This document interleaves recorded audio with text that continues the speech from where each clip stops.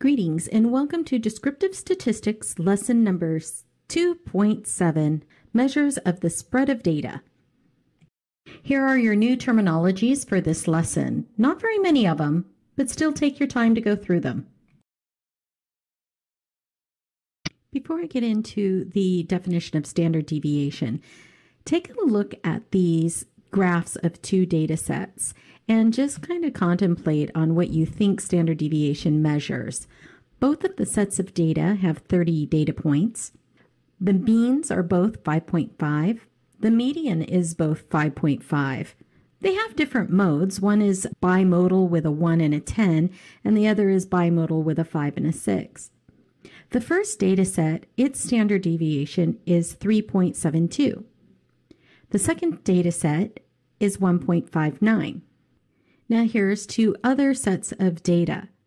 Data set 3 has data points of 11. Data set 4 has 18 data points, but they have both the same mean, but their medians are different. Data set 3 has a median of 3, and data set 4 has a median of 6. Data set 3 does have a mode, but data set 4 doesn't. Their standard deviations are, for data set 3, is 3.69, and data set 4 is 1.29. Kind of look at it and see, what do you think that standard deviation is measuring? Okay, last pair to kind of look at to see if you get a sense of what standard deviation is all about. They both have 12 data points. Data set 5 has a mean of 9.75, a median of 9, and a mode of 9, with a standard deviation of 0.69. Dataset 6 has a smaller mean of 2.17, a median of 2, a mode of 2, but it has the same standard deviation. Looking at all 6 datasets together, you can see that dataset 1 and 3 have the largest standard deviations. 2 and 4 are pretty much middle standard deviations, and 5 and 6 have the smallest standard deviations. So what do you think it's measuring? Standard deviation measures how spread out horizontally the data is from the mean specifically. The larger the standard deviation, the more spread out it is. So let's take that data set 6 and let's add one more value. And we'll add it way out at 10. Now the mean slightly changes from a 217 to a 2.75, but the standard deviation went from a 0.69 all the way up to a 2.28, just because that data point way out at 10 makes the data more spread out. Let's take a look at the 6 data sets just one more time, but this time I've added in where the mean is for each value. And you can see, according to the mean, if the data is more spread out, that standard deviation is going to be larger, because it's all based on how squished together your data is around the mean. That's what standard deviation is measuring. Now, when we're analyzing data, we're going to use standard deviation heavily to analyze data. Standard deviation can be used to determine whether the data is just close or far from the mean. Let's suppose that Rosa and Ben both shop at a supermarket. Rosa waits at the checkout counter for 7 minutes and Ben waits for 1 minute. The supermarket, A, has the mean waiting time of 5 minutes, and the standard deviation is 2 minutes. So here's what this kind of puts together. Rosa waits for 7 minutes. 7 is 2 minutes longer than the average of 5. 2 minutes, that's one standard deviation. So Rosa's wait of 7 minutes is 2 minutes longer than the average of 5 minutes, and her wait time of 7 minutes is one standard deviation above the average. So 7 equals our 5 minutes of wait time plus 1 standard deviation. So 1 times our standard deviation value. Now Ben waits for 1 minute. 1 is 4 minutes less than the average of 5. 4 minutes is equal to 2 standard deviations. Why? Because 2 times 2 is 4. Ben's wait time is 1 minute, is 4 minutes less than the average of 5, and it's 2 standard deviations below the average of 5. So in his case, it's 1 minute equals our 5 minutes average plus our -2, that means below average, times our 2 minutes of our standard deviation. One of the reasons that we figure out the number of standard deviations away your value is because that value, and we're going to call it Z, that Z value is going to be a comparable value no matter what your data was based on. Here's what I'm thinking. If you took a test that had 13 questions on it and you got a 10, and then you took another test that had 20 questions on it and you got a 17, on both tests you missed 3, so you must have done the same on each test, right? Well, no, you would put that into a format that you can compare the two. Just by saying you missed 3 on each test doesn't mean you did the same as in grade-wise on each test. What we would do is calculate it in percent. So if you got 10 questions right out of 13, that's 76.9%. Versus 17 questions out of 20 is 85.0%. It's the percentages that you can compare.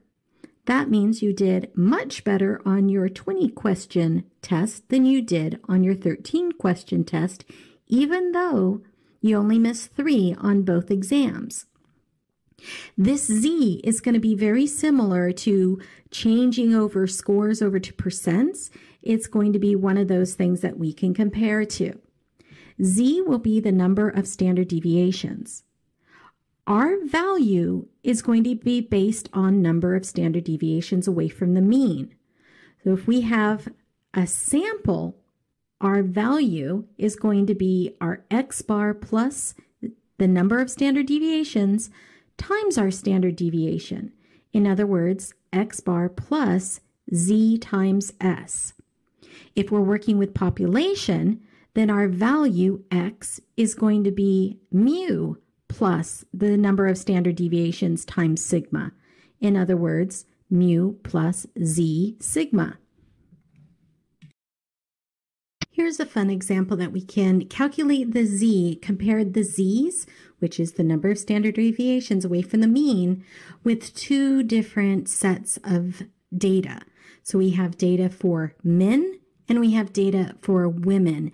And since their data is completely different, it's very similar to the test that has 13 questions and a test that has 20 questions.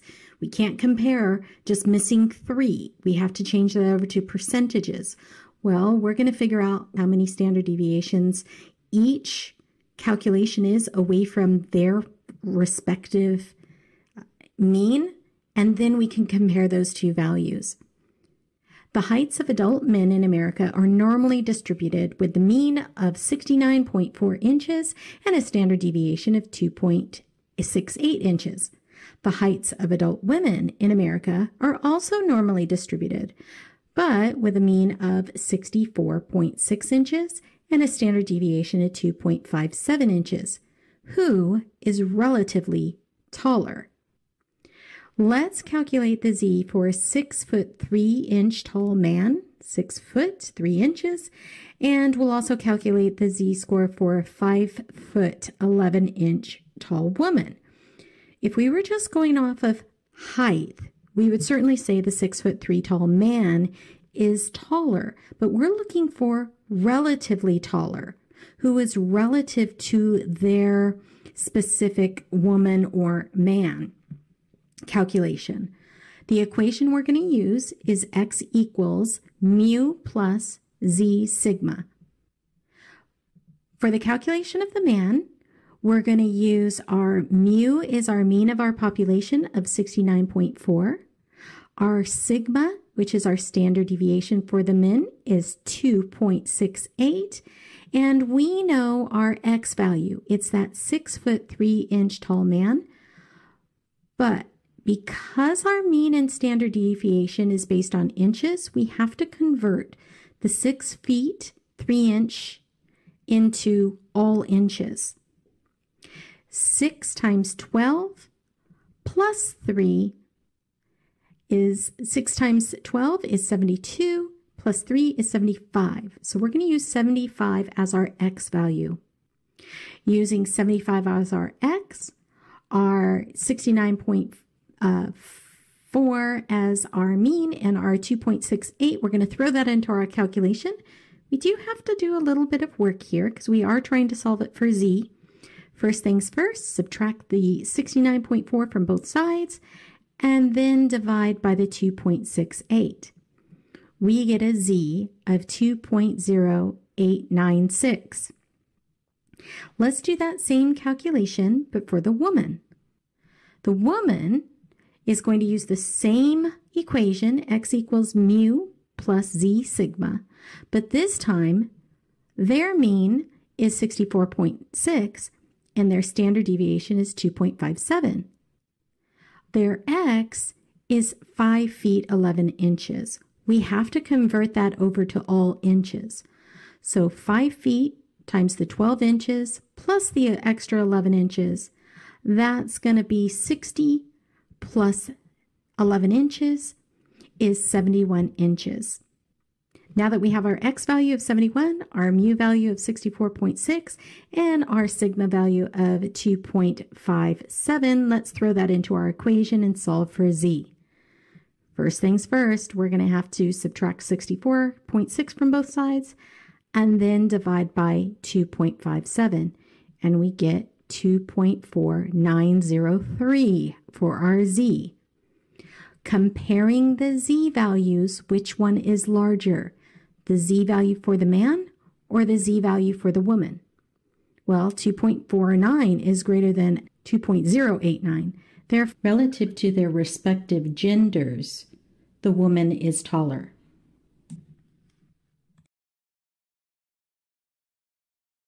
The calculation for sigma, which is the population standard deviation, might look pretty scary. Let me read it out to you, and then we'll work it through step by step, and you'll see it's not a terrible calculation. The math behind the scenes is relatively simple. Sigma equals the square root of the sum of x minus mu all squared divided by n. Let's break it down. It looks like we need mu, we need n, and we need x, we need to do some squaring, and then ultimately we'll take the square root of that value. Let's first calculate the mean. The mean is the sum of my x's over n. So we need to add up all our x values. 3, 4, 5, 3, 8, 1, and 2 adds up to 26. There are 7 values, so 26 divided by 7 is 3.7143 we'll use. Now what we need to do is for every x value, we're going to subtract our average. So x minus mu. 3 minus our average gives us negative 0.1743. 4 minus our average of that 37143 gives us 0.8357. 5 minus our average is 1.8357. And you would continue down for the rest of the x values. Now what we need to do is square all of those individually. So we're going to take our x minus our mu and we're going to square that value. In other words, negative 0.1743 squared is positive 0.1304. Now I know some students make an error when they're putting this into the calculator, that they put negative 0.1743 and they hit the square. The problem with that is when you don't put it in parentheses, the square isn't going to grab that negative. You just have to be more clever than the calculator. Either leave off the negative because you know negative times negative is a positive, or make sure you use parentheses around any negative value that you have when you're squaring it. The next value, 0.8357, when we square that, we get 0.6818. And we're going to continue down for the rest of our values through for our x minus mu. Once we have that last column, we need to add that up. So 0.0304 plus 0.6818 plus 3.3332, and so on. We get a grand total of 33.4697. That is the sum of our x minus mu squareds. We're going to take that value, divide it by our n, and take the square root of it. And ultimately, we get 2.1866. It's not a difficult calculation, it's just a tedious calculation because there's a lot of little calculations behind the scene. That's if we were going to calculate this by hand. Be aware, when you calculate things by hand, you are rounding. We did not use our average that we found of a 3.714289. We rounded it. So when we do rounding periodically, it's going to change our end result slightly. So if you put in your homework and you keep getting the wrong answer, it's probably because somewhere in your process you rounded and the computer is expecting a different answer due to non-rounding. And I'll show you another way of doing it without rounding. The calculation for the sample standard deviation S is about 99% the same as it is for population standard deviation of sigma. There are two slight differences. One, instead of mu, because that's for population, we're going to use x bar for our sample, our average for our sample. Secondly, for our denominator, we do not use n, we use n minus 1. N minus 1 is a slight correction when working with samples. It's called the Basel or Basel correction. Long, lengthy story there. You don't want me to get into it. I understand that. But just use n minus 1 when you're calculating the standard deviation for the sample. Because 99% of it is exactly the same, I'm not going to go through all the individual steps except the last step. So the thing you would do is take your average, add up all your x's, divide by n. Same thing as we got before. Then you're going to take each of your x's and subtract your average from it. And then you're going to take each of those values that you got and square it. You'll add up that column. Just like before, we got 33.4697. Up to this point, it's exactly the same thing.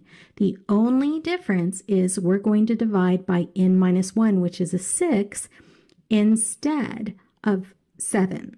After dividing by 6, take the square root of the result, and that gives us the standard deviation of 2.3618. Let's calculate the standard deviation for a population and a sample using the TI-84 Plus. Now, first things first, I'm going to put in a list of data. So I do want to make sure that one of my lists are cleared out.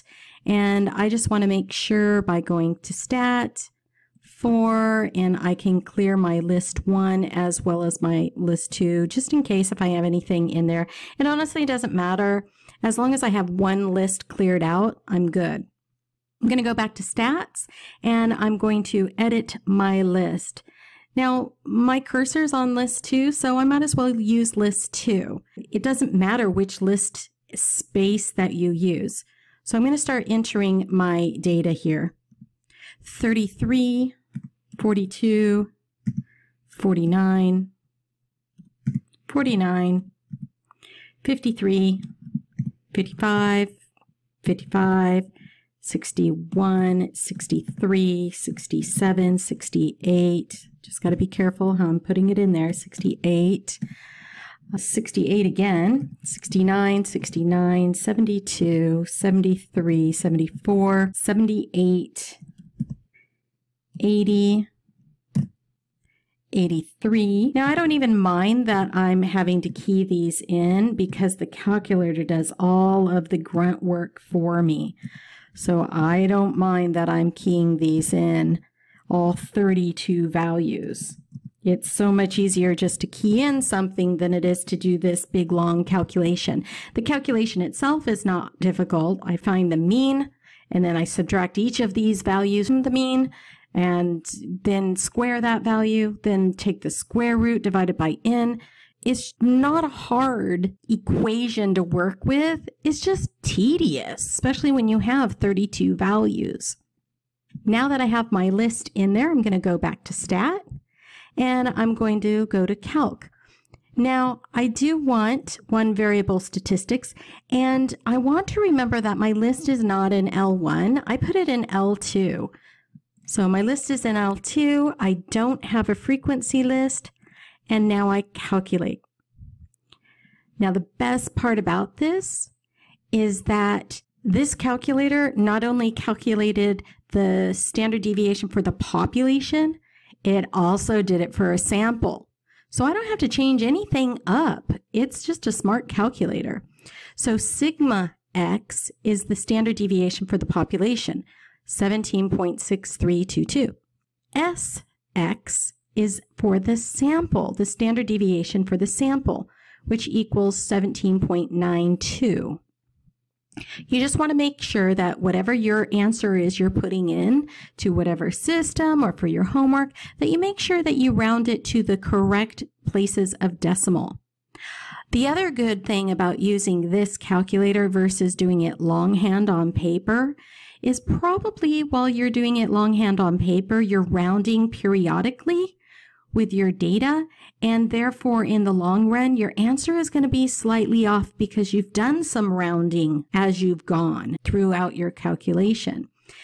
The calculator doesn't do that. It doesn't round anywhere. Well, it kind of does, but it's so out there on the decimal places, it's really not affecting the actual answer to this. So sigma x is your standard deviation for population.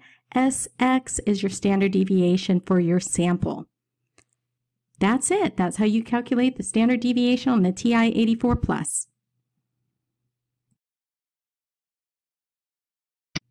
Let's work through one of the homework problems from the top down.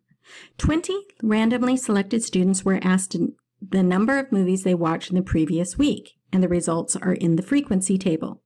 Now, to save some time, I have already put the data inside the lists. The L1 is the number of movies, and our L2 is the frequency. And since they're asking for what's the mean, the median, the standard deviation, and the first quartile and third quartile, well, I can run stats on these values. So I'm going to hit Stats, Calculate, one variable, and I just want to double check that my list is L1, my frequency is in L2, and I calculate.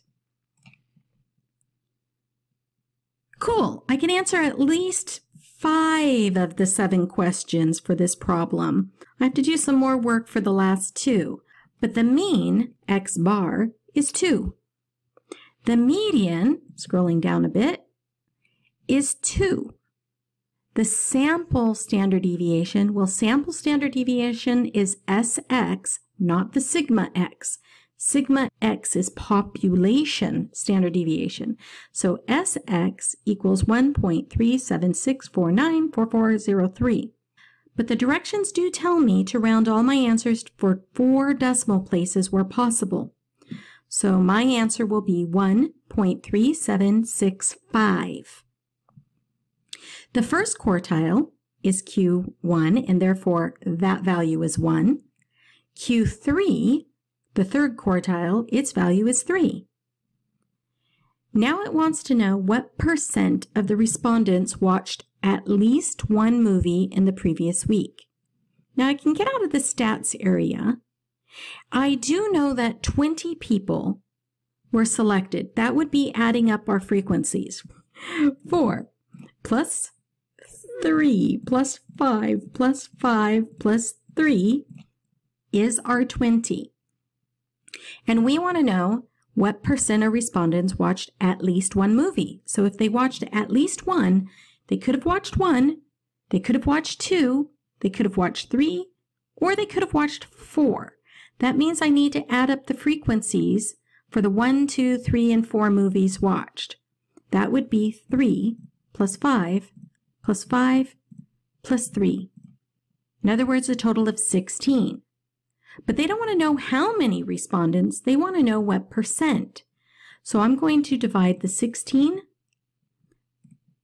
by the 20 and multiply it by 100 so we can see percent. So 80% watched at least one movie. The final question is 60% of all respondents watched fewer than how many movies? Well, we know that it's 60% of the 20. So I'm going to say 20 times 60 divided by 100 because I've got to get it in decimal form. That means 12 people watched fewer than so many movies. I just have to find the corresponding of movies. There's a couple ways to do this. I can add up to 12, or I could kind of subtract down from 20 to get to 12. Okay, the number of people that watch 0 movies is 4. The number of people that watched less than 1 would be 4 people. Now, if I say 4 plus 3, that's 4 is 0 movies, 3 is 1 movie. There are 7 people that watched fewer than 2 movies. So strictly fewer than 2 would be 0 movie or 1 movie. Now, 4 plus 3 plus 5 is 12. That's the number of people that watched fewer than 3 movies. In other words, 0 movie, 1 movie, or 2 movie. That's the 12 we're looking for, and therefore fewer than 3. That's when you count up. If I want to count down, I start with my total population of 20. That's the number that watched 4 or less. But if I subtract the 3 people out that watched 4 movies, there are 17 people that watched fewer than 4 movies. If I subtract out the 5 people that watched 3 movies, those are the 12 people that watched fewer than 3. I was looking for 12. I hit 12, fewer than 3, so my answer is 3. Yeah, I hope that makes sense. Good luck on your homework. You've reached the end of this lesson.